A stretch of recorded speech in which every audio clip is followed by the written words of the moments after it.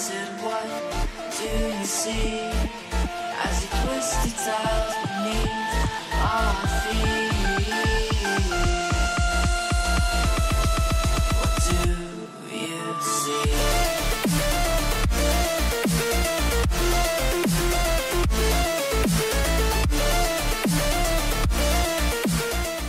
Hi guys, welcome back to another video, and in today's video we are going to take a look at beta 4 of Nougat on Galaxy S7 Edge. And if you're asking me why I'm getting ahead with the numbers, it's beta 3 as Samsung said.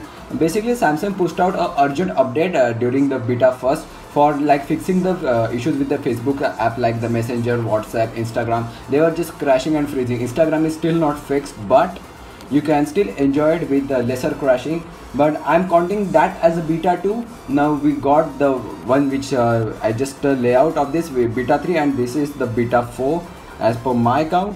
So as you can see a lot of changes in the quick settings compared to the beta 3, but you ask, no, there is nothing. Let me just show you a screenshot. As you can see, this is a screenshot of the beta 3, and as you can see, I'm using the 4:3 over here, and it's pretty big. Now they have made it very small. As you can see, it cuts out this much size of the actual quick settings. As you can see, I'm using the same over here. And we just show you, edit also doesn't lag now, 4:3, which is also good thing. It doesn't take much, and it's very compressed right now. And the thing they have added over here, auto brightness button over here. As you can see, it's still embedded inside over here, but it's still okay. You don't have to fiddle around many settings. You can just tap it. Auto brightness is over here, and they have moved the brightness controller from here to over here. As you can see, show on top. You can just disable that and have your primary quick settings only. By the way, let me know about the camera quality. Right now I'm using a iPhone 7 Plus, and the quality looks pretty good, but it doesn't set the exposure as my Nikon camera. It's pretty good. As you can see, if you go over here, close all button is back over here, down. Okay, so as you can see, here are the primary things. You can just close all just like that. You can open it right back, and there is no contact us button. You can just place it. But now it's not like a Pixel one, it's still in work. As you can see, go to Samsung members over here. You can FAQ, error reports. So basically they have more like made it easy. And as you know, with the beta program, the Samsung members app has been replaced with the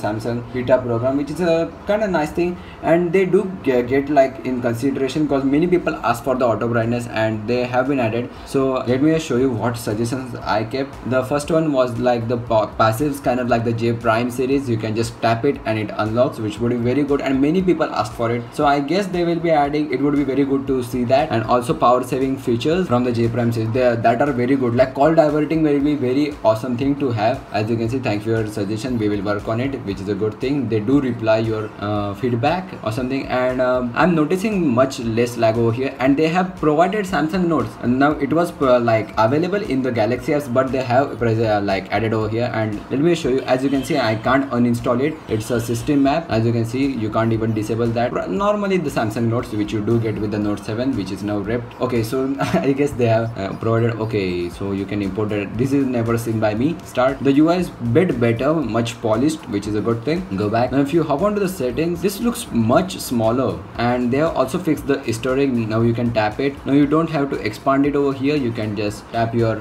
thing and go on. If you go to the settings, lock screen and security, Samsung Pass has been added over here. So basically they are making the system biometric, no passwords at all. There are some bugs still, they will be fixing, and it's much polished now. The device feels much smoother, and also now it scores around 134K in Antutu, which is a good thing. As you can see, use your fingerprint to verify your identity. Good. I don't know whether this will be system wide, like using any of your passwords with your biometric, which would be very good. Okay, so here are some supported apps over here. Let's just go over here. Okay, no apps right now. You can enjoy the supported apps easily by securing. But where are the supported apps? No apps. And I have pretty much installed everything like WhatsApp, Facebook, and it's showing me no apps. Web sign in info, that was present with the extensions. There's nothing new over here. Fingerprints, delete data, Samsung Pass, enable fingerprint scanner, use your Samsung Pass. I know that. And that's pretty much it. Thanks for watching, guys. Hope you like it. Please drop a like if you found this video helpful, and peace.